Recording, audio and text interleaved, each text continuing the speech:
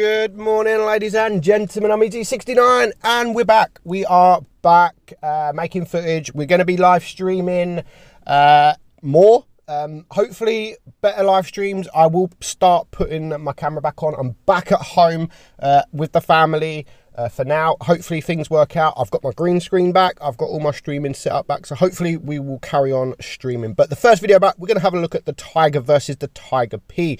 Now, both of these tanks have the exact same gun. The DPM's pretty good. Penetration's good. Alpha 220, the rate of fire, reload, caliber, shell velocity, everything like that is the same with these tanks. Now, I have always preferred the Tiger P over the Tiger 1, especially if you remember quite a few updates ago now, they got a reload buff and they was absolutely insane. But the Tiger P always did it for me with the armor, and the Tiger 1 never really had the armor, but what it did have is that speed at 44 kilometers an hour. However, a couple of updates ago, Wargaming buffed the Tiger 1's armor, and that has actually made this tank really good. It deserved the buff. It really did deserve the buff. It's a unique tank. It's one of the most famous tanks in the world. So I really do like that buff, and to be honest, I definitely now prefer the Tiger 1 over the Tiger P. Because of that armor. I mean, you can see the whole armor is better on the Tiger P than the Tiger 1, but it really does work on the Tiger 1, especially with the speed of the tank. You can get around the map really quickly, but don't take, I mean, the Tiger P I still love. The Tiger P is still a fantastic tank. But what the Tiger P does have, which I really don't like, is that hatch on top. The hatch on top does make it really weak. You can't really go hold down because that hatch is always showing. However, both of these tanks now are very competitive, and they can actually hold their own in tier 8. Which I like about lower tier tanks. I like it when there is a tank in, say, tier 8 that can really hold its own in tier 9, or from tier 7, a tier 7 tank hold its own in tier 8. And both of these tanks are like that. They both have the DPM, they both have the penetration, and they both do actually have the armor to bounce shots. Nowadays, the Tiger P is a lot more difficult to bounce shots than the Tiger 1, and that's mainly because of the hatch. So it's amazing how such a minor, well, it wasn't even a minor, it was quite actually a big buff for the Tiger 1, but it's crazy how a little buff or a buff to the armor of the Tiger 1 can completely change how I feel about both of these tanks. And the Tiger 1, even before the buffs of these tanks, way long ago, I have always liked the Tiger P with the armor. I don't even think it needed the reload buff and stuff that it did have, but it did. And Wargaming did nerf the reload because they did buff it, and it was insane for both of these tanks. You can see there, nice shot there into the Chieftain. So both tanks are really good, both tanks.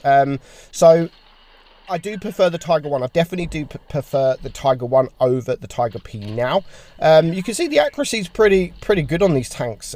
Both tanks, to be fair, they are pretty good. You can get shots off that like that shot there on the Tiger. Like, I didn't think that was going to hit at all, but it did. When you're top tier in these tanks are brutal. These tanks can really be brutal, and tier 6 medium tanks especially are going to struggle to pen either one of these tanks. That's what I like about these tanks, that they're not invincible.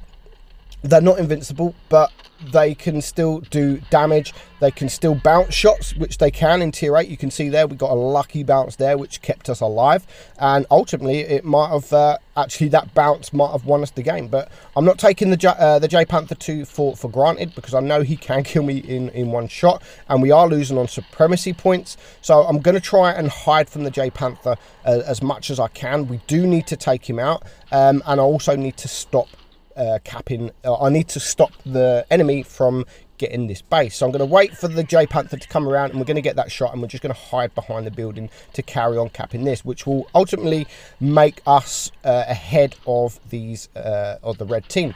Get a cheeky shot there into the J Panther. Now we put him down to a one shot, and it should be a walk in the park now. All three tanks are a one shot, and there they go. So I mean, we didn't bounce much. We only bounced 460 damage, which isn't a lot. We still do, what, 2.7k damage. It's not enough for an ace. These tanks are quite difficult to ace now. Now they've had the buffs. They are very popular. They are very popular tanks, and people do well in these tanks.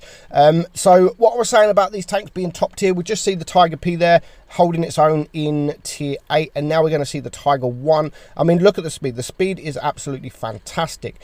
Even though it's got the armor buff, as soon as people start switching the to Pramo, they are going to be able to pen you. They are going to be able to pen you. And the Tiger 1, which you do have to be careful about, is it has a really, really weak ammo rack. If someone's in a smasher and they get the side of you, there's a high chance that you will be ammo racked. I've in these bottom tiers, I think the Tiger 1 is the tank I've seen ammo rack the most. Especially, it's the tank I've definitely ammo racked the most when I'm in a tank like the Smasher, because you just hit the side of the tank. You hit the side of the tank and it just blows up. So if you can angle your tank, not too much, because as I've said, the side of your armor is pretty weak. Your turret is pretty strong. So if you can get into a hold down position and in the Tiger 1, then you will get some bounces. But I love angling. I love showing my bottom plate to those medium tanks that think they can pen, but it looks like they can pen. But now it's very, very difficult to pen. If you're in a medium tank aiming at a Tiger 1's bottom plate, it's very, very difficult to pen. So this game already, we bounced more than we bounced in the Tiger P. But again, we are top tier. So far we've bounced 835 damage. We're on 1800 damage, and we are just keep bouncing from that 87. And at this moment in the time, I mean, we're not going to rush. It is a 6 versus 4. You can see we're still getting those bounces. We're not going to rush just yet, because if I start rushing, then we could die quite quickly. But as soon as we take care of that 87, now we are going to make a move, because I mean, there's only 3 tanks left alive. This KV1S, if he shoots me, then he's going to deal a lot of damage to me, especially if he has got that big gun. But I really want to focus on the National. The National's got a good gun.